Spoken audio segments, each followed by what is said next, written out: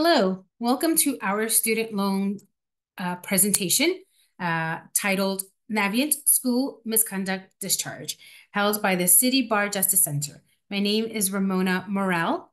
I am the director of the Consumer Bankruptcy Project at the City Bar Justice Center. Today's presentation is made possible with funds and in collaboration with the Education Debt Consumer Assistance Program, also known as EDCAP. So today we will explore Navient's School Misconduct Discharge.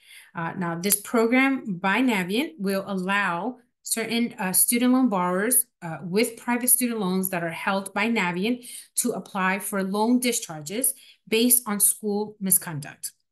And to be clear, the program is only available to those student loan borrowers who have private Navient student loans. So you must have taken out a private student loan with Navient, and you must have taken it out to attend and to pay for a predatory for-profit school that engaged in misconduct or misled or lied to you.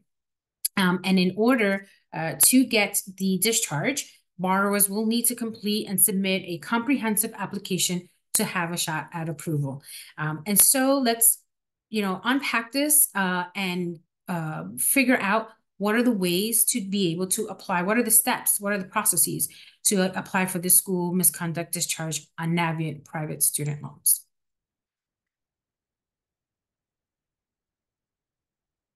Just a little bit of background information about Navient and just a couple of things that I think that you should be aware of is that, and many of us already know, is that Navient is a private corporation. It is a student loan lender, student loan servicer, and it is one of the largest owners of private student loan debt. Now, Navient was formed in 2014, and as part of Sallie Mae, and after Sallie Mae split, it became Navient and Sallie Mae Bank, so two very different entities. And you might have received some statements or have gotten notifications from Navient about collecting on a student loan debt. And you're not, and some people have, private student loans with Navient, others have federal student loans that Navient services, because aside from their own private student loan portfolio, Navient also works with the Department of Education to collect and to service federal student loan debts. Now, Navient is not the owner of the federal student loan debts. Instead, it's the Department of Education. And I bring this up because you might have student loans held by, if you have student loans held by Navient, you may not even know if those are federal student loans that are guaranteed by the Department of Education, or they're private student loans with Navient, or maybe a mix of both. Some people have federal and private student loans. So it's really important that you actually try to determine and figure out what types of student loans you have with Navient so that you'll know what programs will be applied or are eligible for discharge, as well as what the processes are and where to submit your application. So once you've determined that, you can move forward with your application. And so once you know that Navient truly holds a private student loan in which you're responsible to and have an obligation to repay, but that you have attended a for-profit school that was predatory, that misled you, that engaged in misconduct, then you can apply for this program. And in order to apply for the program, you do have to do it through an application. To kind of get an understanding of the school misconduct discharge, because this is the first time that Navient is doing this, and to understand the process and what does it mean to be or to meet the criteria for school misconduct discharge, you should understand what the borrower defense to repayment is, which is a federal program that is that has been implemented by the Department of Education. So Navient's own program is actually very similar to the federal programs, BDR, that's what we call the Borrower Defense to Repayment, BDR, and meeting the criteria is quite similar. So let me just back up a little bit about the school misconduct discharge from Navient. So they created this, but haven't actually publicized it, right? And so there's not a lot of information, a lot of instructions about what would qualify a student loan borrower for this BDR, this Navient's equivalent of the BDR. And so we certainly know that it is similar to the federal government's own program. And in order to, and that the criteria is really similar in terms of being able to meet the qualification. The differences are that under the federal BDR, borrowers with the federal loans who attended a school that defrauded them, they are able to actually do this in a more streamlined way. The federal government has an application. There's a streamlined process. You already know who to submit it to, and they quickly process that application. And under the federal BDR, it's a very clear instructions. The borrower must provide information about the school's name and the program of study. They must provide information on the enrollment dates that the borrower attended the school, and submit documentation to support why the borrower believes that they qualify for BDR. And they must also demonstrate the harm that was suffered. How did the school, mislead the borrower, and the kind of harm they suffered from that misrepresentation. So that's the federal BDR. And so Navient's school misconduct discharge is really similar to that. And student loan borrowers have to put in an application showing that they are seeking relief of their private student loans on the basis that their school was involved in misconduct. And they are required to include documentation that supports that belief and demonstrate the harm that the borrower suffered. So very similar to the federal government's own defense to repayment program. Unlike the federal BDR, getting this type of discharge from Navient is not going to be easy. First of all, the application is not easily accessible. You do have to contact Navient to get a copy of that application. And it's nowhere to be found on the internet, from Navient's website. If you go to their website and you try to search it, you're not going to be able to get it. You actually have to call them, and they will send you a copy of that application. Also, Navient seems to be looking to discharge outstanding loans that pay directly the school the borrower is alleging for BDR. So Navient had been the lender who provided those funds to pay directly that predatory school. So if you refinanced your loan from Navient to another lender, it will likely not qualify for the discharge. Similarly, if you refinance from a lender into Navient, then it's possible that you will not qualify for the discharge because of the refinance. The refinance didn't actually pay the school directly. So be aware of that. Now, what constitutes misconduct?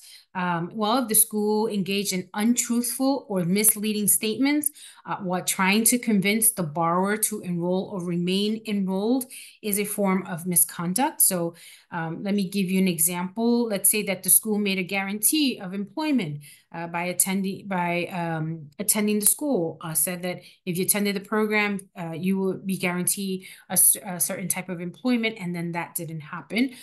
Or if they made misleading statements about the cost of the program or the availability of financial aid, all of that to convince you to enroll or to remain enrolled in the school is a form of conduct. Another form of conduct is if the school concealed, hid, or omitted certain information that would have been important to your decision to enroll or to remain enrolled. So in addition to the misleading statements I mentioned, something like the failure to tell borrower that certain factors, such as a criminal record, would prevent the borrower from meeting employment requirements in the field of study for which the borrower was attending school. That's a form of misconduct. Other types of misconduct involve aggressive and deceptive recruitment tactics, failure to perform the contractual obligations, and even in some cases, if there's a lawsuit against or there has been a lawsuit against the school for misconduct, that may qualify the borrower for this type of forgiveness program. So what are the steps to apply for Navient's BDR or misconduct discharge program? Well, the first thing is to obtain an application from Navient. And as I mentioned, there is no You can go to Navient's website and you can Google it on Navient's website. You will not find the application. You actually have to call Navient's Office of Consumer Advocate at 888-545-4199, extension 998214, to request school misconduct discharge application, or email them at advocate@navient.com. So again, you have to be really proactive and have to request the application. Because Navient does not have it easily accessible, the Project on Predatory Student Lending, which is a nonprofit advocacy group, has done us the favor of publishing Navient's application form. So you can actually get it from that group. And you can do that by going to www.ppsl.org.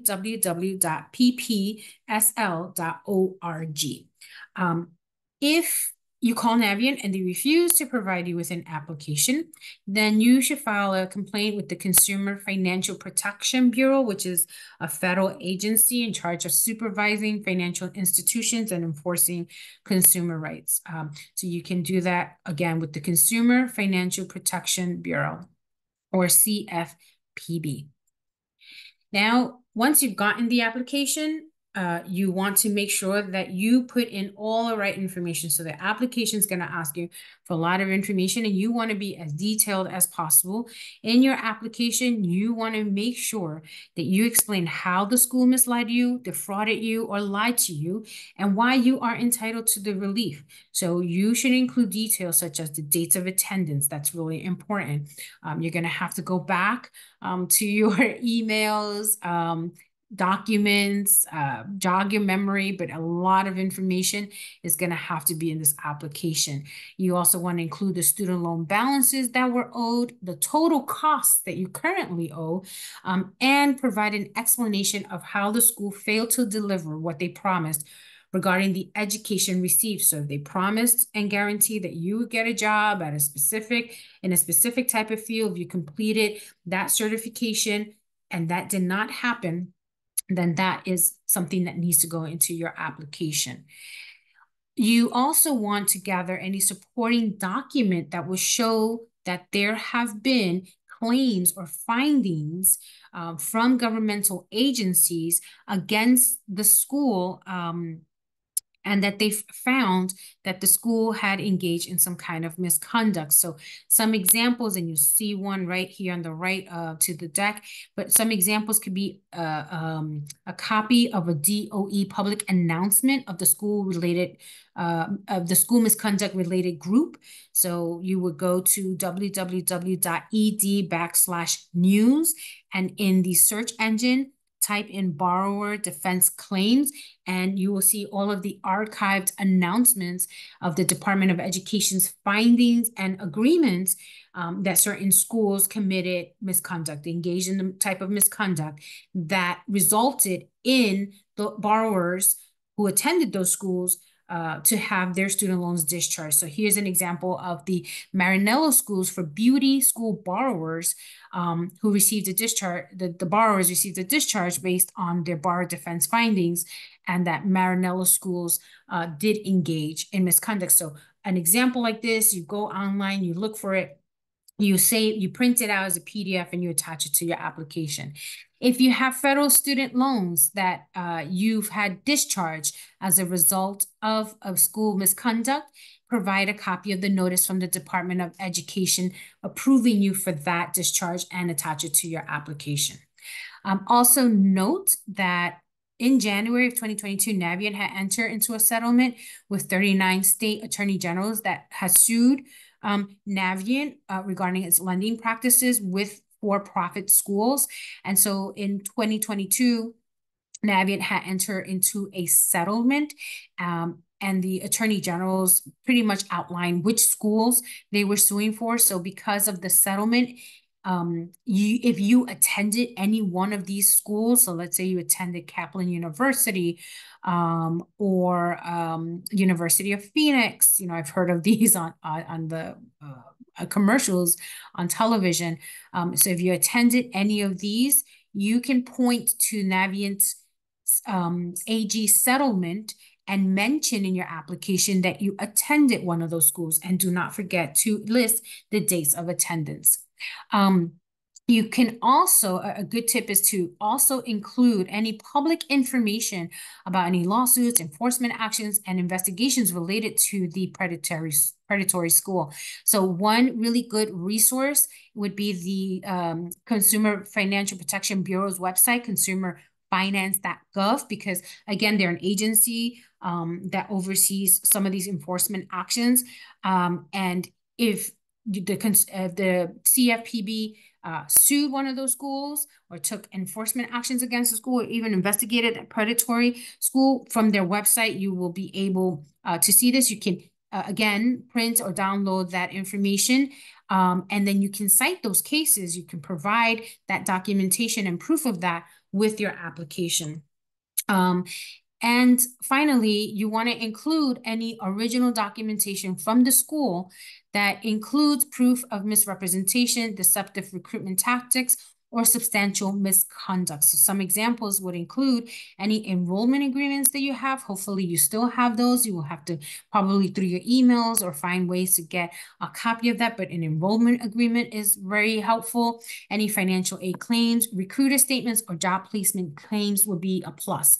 And so one good tip to find that additional information or proof is to do a Google search. Maybe you could find some old commercials in YouTube or any relevant ads or articles that you can provide this kind of proof with your application. And just, talking a little bit about the application itself, as you can see, this is all on you. The burden falls on the borrower to prove all of these things, even when, let's say, you attended a school that, that's listed in that Navient settlement. The burden still falls on you, unfortunately. Navient's not going to go ahead and identify the students themselves. So you have to provide all this proof in your application. And the more information you provide to prove your point, the better chances of getting the discharge. The application itself is not, if you receive it from Navient, it's not fillable. So you can try to make it a fillable form by converting it into an Adobe form, Adobe Acrobat form, and then typing very neatly the information. So the application has to also be legible, and you have to provide a lot of information. So you want to make sure that there are no questions as to what information is in the application you provided. Once you've done that, you've gotten your application, you filled it out, you have all of your supporting documentation, you go ahead and then submit it to Navient by mail or by submitting it to the website that I mentioned earlier at advocate@navient.com. So a few tips, if there's no response from Navient after you've submitted your application, if there's no response after 30 days, you should contact them to find out what's the holdup. But if you get still no response, no information, then you should file a complaint with the Consumer Financial Protection Bureau. And in your complaint, you want to include the copy of your application and all the documents and attachments that you have put together. And then note that you submitted your application and haven't received a response and it's been more than 30 days. The same thing if Navient denies your application, do the same thing. File your complaint with CFPB and provide the application and supporting documents. And then, worst case scenario, contact Navient. It doesn't hurt to contact them and ask why you were denied and what additional information or documents you need to submit for reconsideration. If they won't reconsider or give you any clear answers as to why you were denied or what additional information or documents were needed, file your complaint with the CFPB. Before, just a little bit of a caveat. It would be really remiss of me if I didn't mention this. Typically, when a private student loan is discharged, let's say you've gotten your application, filled it out, submitted it in Navient, approves it. Great, wonderful. You are no longer responsible and have an obligation to pay back that student loan debt.